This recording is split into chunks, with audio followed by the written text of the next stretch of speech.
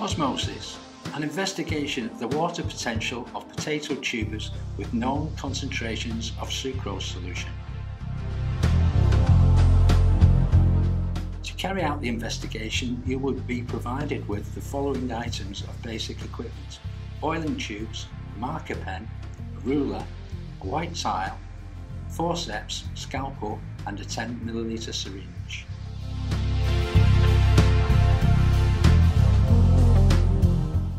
Other items will be a potato or potato chips, 1 molar sucrose solution, a sieve, some blotting paper, some cling film and a test tube rack. In the course of this activity, you will be using a 3 decimal place balance. You will become familiar with its operation and how to take accurate readings from it. Initially, your balance may display a small value. In order to make accurate observations, you will need to zero the balance, as shown in the video.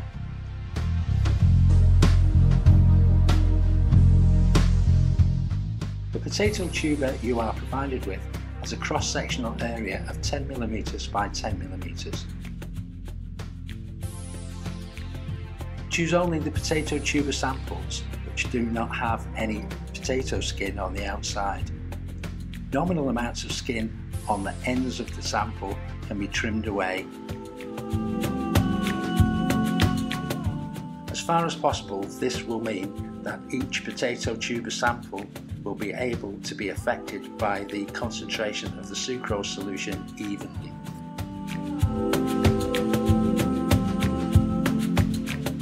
Trim away any remaining skin from the potato sections to create even samples.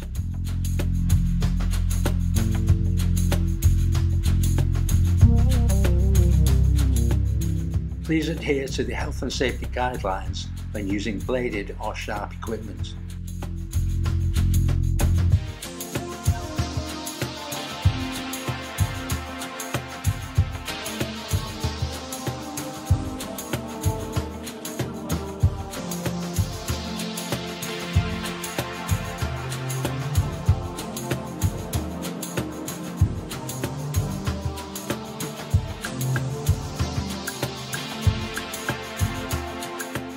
Trim all the potato sections to an even length so they are uniform.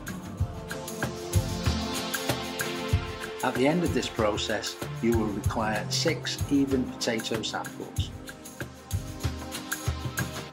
Using the 1 molar sucrose solution and distilled water via the means of the 10ml syringe, make up the dilutions indicated on the boiling tubes.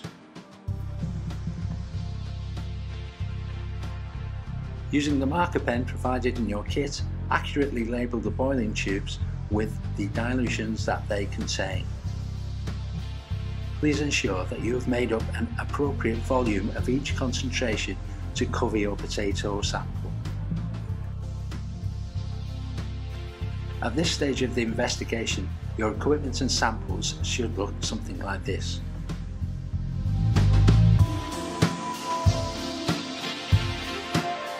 The process of weighing the potato sections can now begin. Blot any excess liquid or starch from the surface of the potato section. As each weight is registered, an on-screen caption will associate it with the concentration.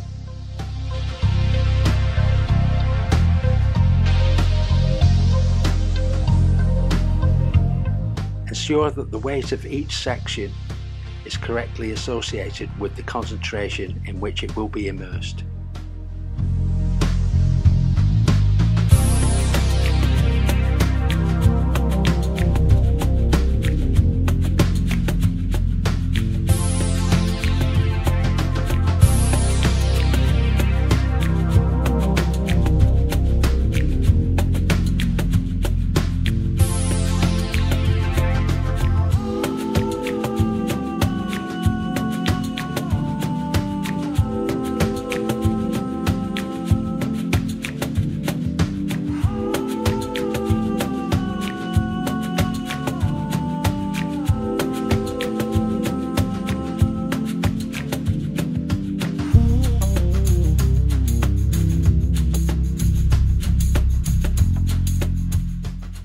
From the raw data shown on screen, tabulate the results using SI units.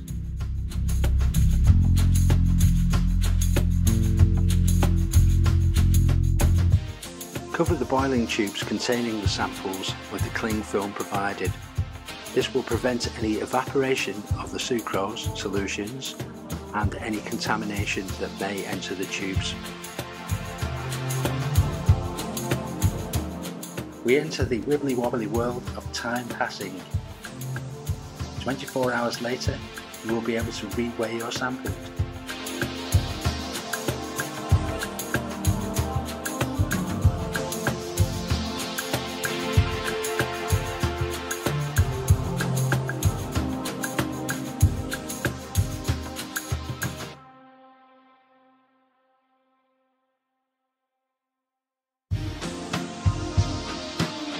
Draining the sucrose solution from the samples is done using a sieve. This can be done into a beaker provided or into one of the laboratory sinks. Following the same processes as the initial weighing, take the final weights of the potato samples from each concentration. As each raw data weight appears, there will be an on-screen graphic to associate it with the correct concentration.